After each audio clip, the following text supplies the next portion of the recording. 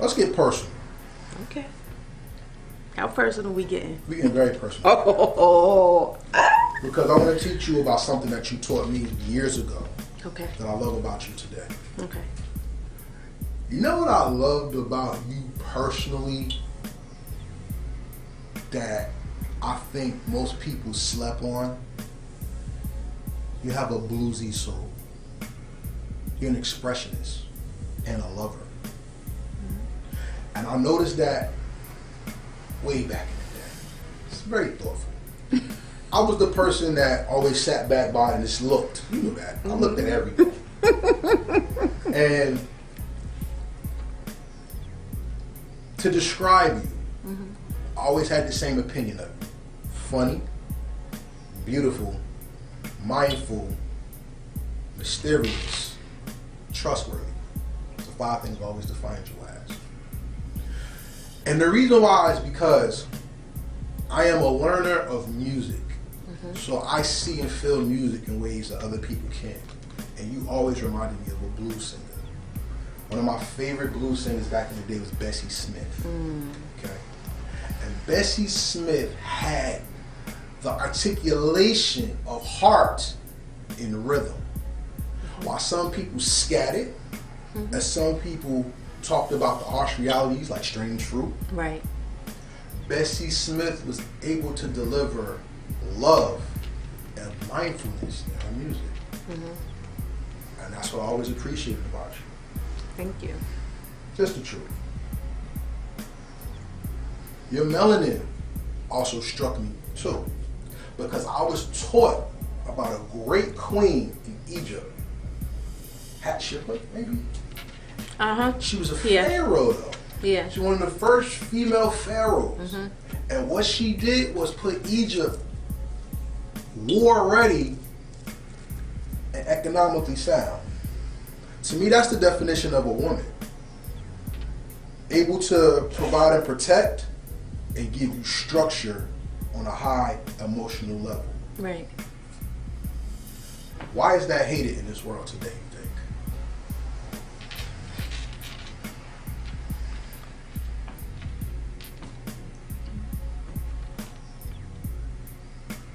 Because people aren't real. So let's get into that. No, wait. Let's get into that because I don't want to cut off your opinion. Let's grow from that. Okay. I had conversations with homosexual men, and one man, I didn't know the homosexual community beefs as much as it did. About what? Women. And I heard a man say that the new gay man is a perversion of what a gay man is. And he told me, when these young boys today switch, pop their lips, dress a certain way, they're perverting what a female is. Because a gay man does not hate a female. No, they just want to imitate. But what people are turning themselves into is a perversion of what a woman is. So women are defined in so many different levels that real and reality are two different things. How do you define the real versus the reality of what something is? Well, I'm gonna go back to your point about homosexuality. I have a ton of gay friends, gay family members, lesbian family members, and even my my best friend will be out, and I'll say, that person is just like you said, they may move or emulate us, but me as a woman, if they take anything from us or if they want to imitate anything like us, is the fact that we don't switch that hard when we're walking down the street. We don't. It's a natural. Women are just natural creatures. Like we just, when we in a room, when I'm in a room, I just command the room. I don't have to walk in the room with the tightest outfit on. I don't have to walk in the room switching, flipping my hair. I don't have to do any of that. But you have to learn how to command your room when you walk into it. And you have to learn how to command respect. If you are disrespecting yourself, then how do you expect anybody to respect who you are? Let me jump in on that, because my opinion, which is just mine, is that I'm gonna go back to J. Edgar Hoover. Okay. J. Edgar Hoover said the most dangerous thing that can happen to America is the unification of the Negro race. So, to destroy the Negro race, they had to find ways to put men and women against each other. I'm not saying homosexuality was put into the community to make people go at each other, because guess what? There's been homosexuals in antiquity. So I'm not blaming them for anything. But what has been defined negatively is who the man and woman of color is in our country. So if you've seen the breakdown systematically, let's go from the 80s. From the 80s, the women we look up to and respected have changed. And then with the "you can do what you want" era coming in, people are not cognizant of who that woman was. They only know about what's being pumped mainstream as a look now. Yeah, so that's society. So as you know, who my biggest crushes was back in the day. Let me tell you, I used to like Felicia Rashad. Yeah, that was what? Yeah, that was everybody in our era biggest crush. Not really. Mine though. In our era, yeah. It was for many people. Who was their biggest crush? Little Kim? No, our era in the 80s. I'm saying. Now you gotta get to the 90s yet. In the 80s, well, Claire Huxtable was number one. We also had the Felicia Rashad. We also had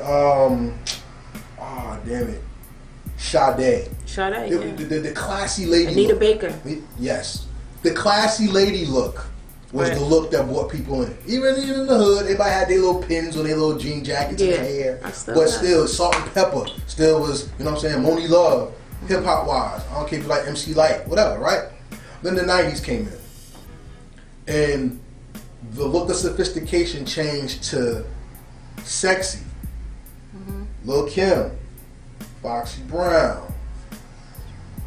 Jada Pinkett wasn't that, but in the movie she was turning that way. You know what I'm saying? The classy lady kind of fell back.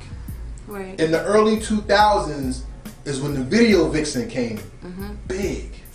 And now in 2019, the Instagram model is the standard of beauty. I'm putting my fingers up, people. It's the standard of beauty. Right.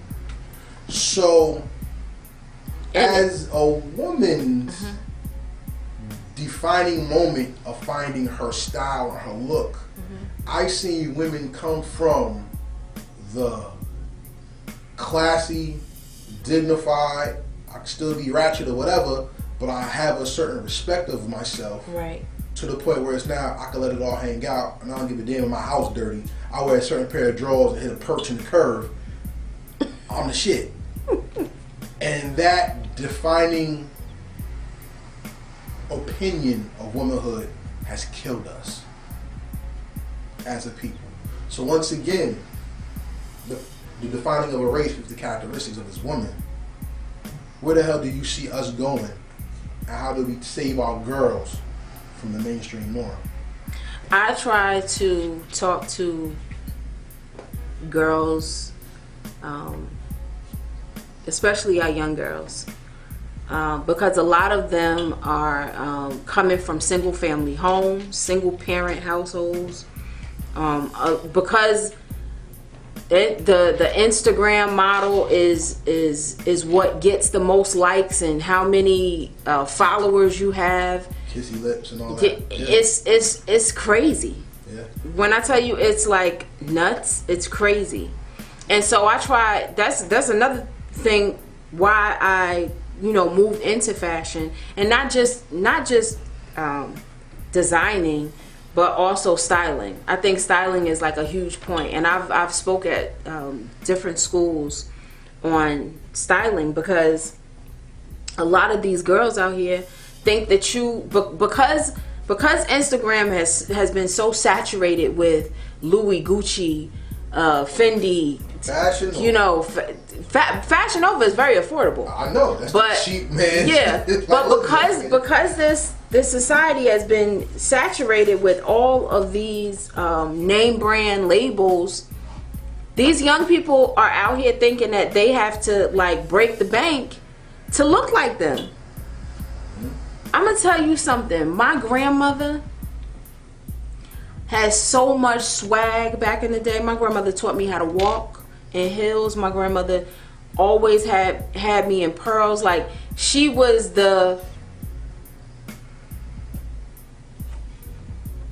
I'm trying to think who she was like the model that I always wanted to look like.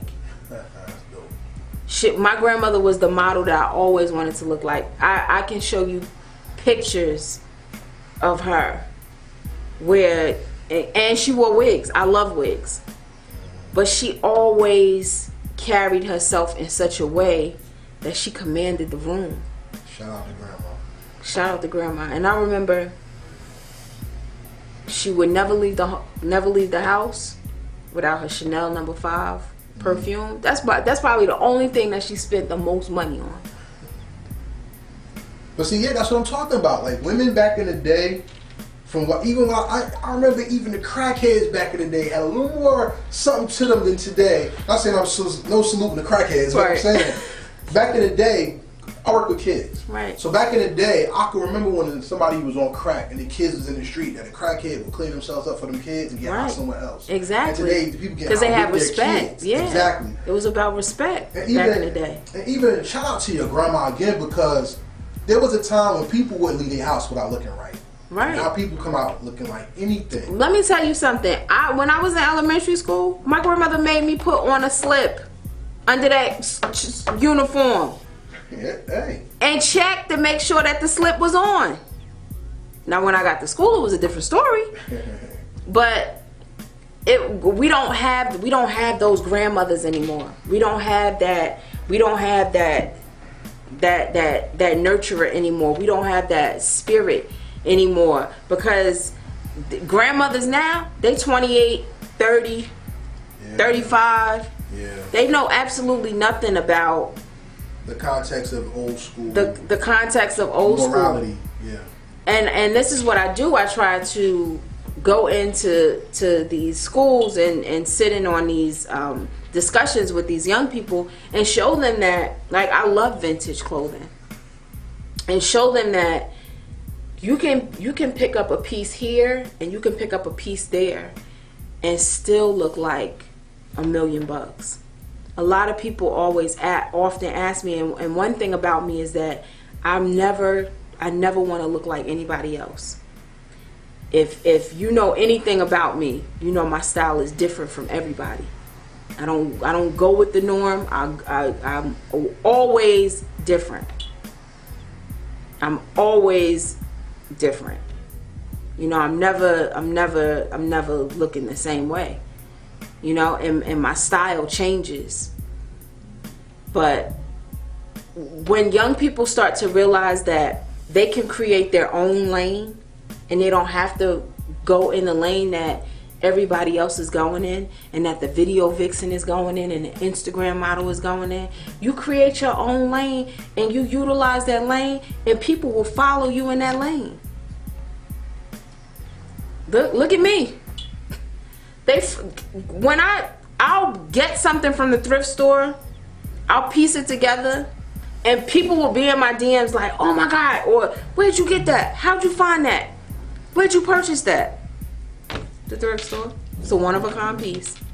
And you touched it up, so it's yours. It's all in how you put it together, how you piece it together.